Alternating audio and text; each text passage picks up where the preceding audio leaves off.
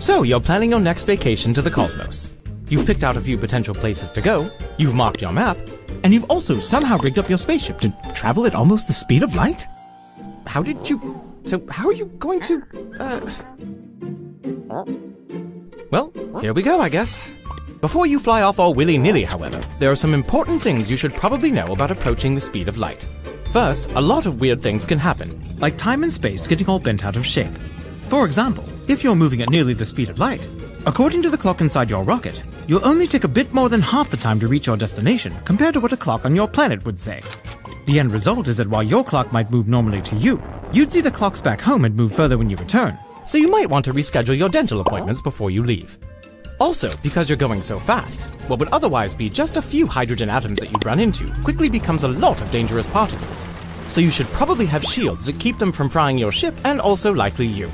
And finally, you wouldn't want to accelerate too quickly toward the speed of light, because, well... However, since it looks like you've figured all that out already, let's talk about how long it takes to travel around the universe. While you will be traveling very fast, the universe is also a very big place, so you might be in for some surprises. For example, even though you're traveling at almost the speed of light, and, as you remember, the time and space weirdness will make the distance seem shorter to you, your rocket's clock will still say it takes a bit more than 9 months just to get from the Earth to the edge of the solar system. According to a clock on Earth, it's even longer, over a year and a half.